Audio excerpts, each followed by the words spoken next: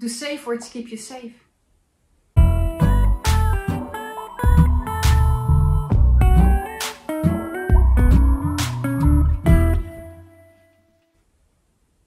No, they don't. But you do need them. Safe words is one of the most powerful things that I found out in power exchange. And not because I was so good at saying no, but because I was not good at saying no. And I realized at one point that the point is when you don't say no, it's really hard for the other to see what they want. Because the point is, if you don't say no, you expect in a way the other who is responsible for your well-being or took that responsibility, that you are giving away your responsibility of taking care of you, you give it to your partner. And you expect them to read your mind, read your body, to know exactly what's going on in you. And he won't know. But it doesn't have to be, it doesn't really matter, and it really doesn't matter in anything that you do. I mean, I was, a few days ago, I wanted to buy a new mattress. But I have a very, very small small car, a Toyota Aygo. That mattress is not going to fit in there. So I put a message in a WhatsApp group from here in the neighborhood. And I said, is there anyone who I can borrow his car or wouldn't mind driving me? It's 5 minutes away, and to pick up my mattress and to bring it home. So at one point, my neighbor said, sure, I'll bring you with the bus. Perfect. There were 2 other people, but they couldn't make it during daytime. So at one point, I decided to go with my neighbor. When he was in front of my door, he sent me a message, I'm here, and he was hooting and was like very, very annoyed. I was like, what's going on? So I stepped into his car and he was very, very moody. So I asked him, like, what's going on? What is this? And he said, yeah, you put it in the WhatsApp group because you wanted me to react on it, right? Because I'm the only one with the bus. I was like, what the fuck? Because I didn't. There were 2 other people who also offered me their car. I mean, I could have another car that just had like a hook on the back. You know, I don't know what that's called in English, but you can just put the cart on it, and then I could have put the mattress in that. That would work fine for me. I mean, I know where I can get the car. So that was really not the case. But the whole problem makes something very, very clear for me. Because I will never, ever ask him again anything. And you know why? Because if I cannot trust his no, how can I trust his yes? He wanted to say no, but he said yes. So he did something and he was protesting in the meantime. How can I trust him? If I don't know if he's going to mean it and if he's going to wholeheartedly offer me to do something for me, how can I trust him that he'll be right? That he'll be fine with doing something like that? And the exact same thing goes in the bedroom. And for anything else, by the way. That's the wonderful thing of safe words. If you're able to say no, then your dominant will know that you're also able to say yes. And that you're in it. And it's something to practice. And this is something that I sucked a long time. So here's a tip for you.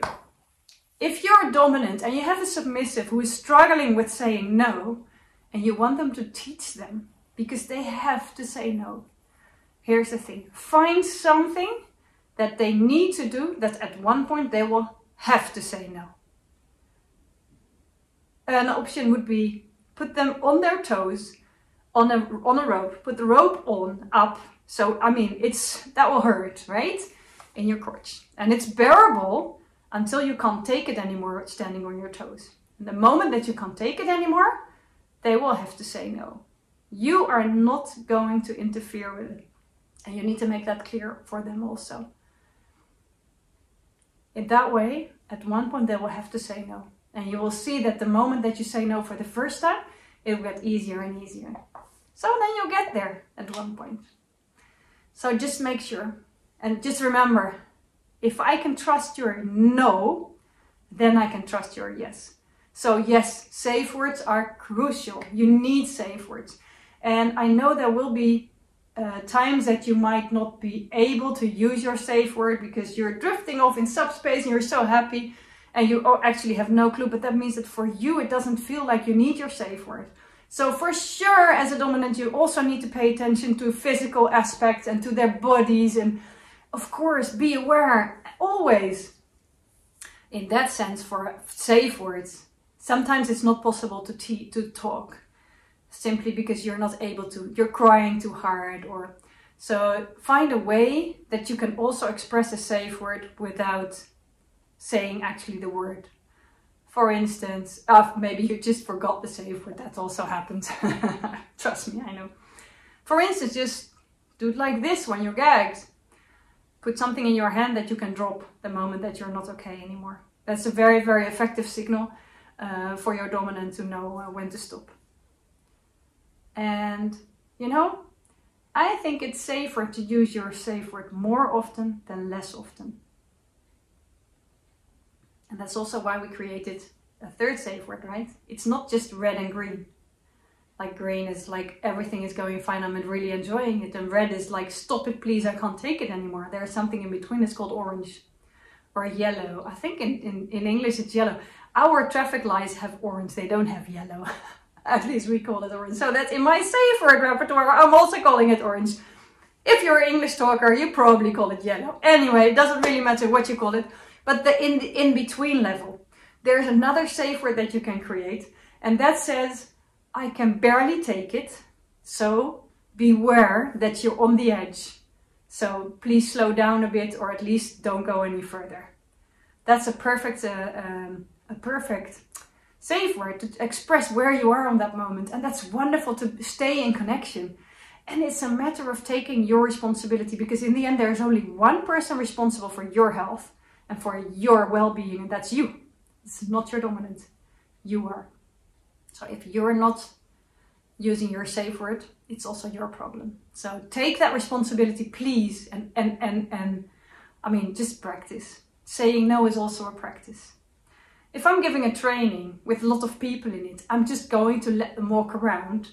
They have to write a few things down that they need help with. And they're just going to ask people, and the other people need to actually say no. I'm just doing it like that. So what you could do now is just try and find someone in your environment. And what you're going to do is you're going to practice it together. It would be wonderful if you could do that with your partner. What you're going to do is you're just going to write 3 things down that you would like. For instance, it could be like, I need a babysitter. I would like to have piano lessons. Can you help me? Can you wash my car, please? It really doesn't matter what you want. It can be very, very effective to do it as partners and say like, can you please put the garbage outside?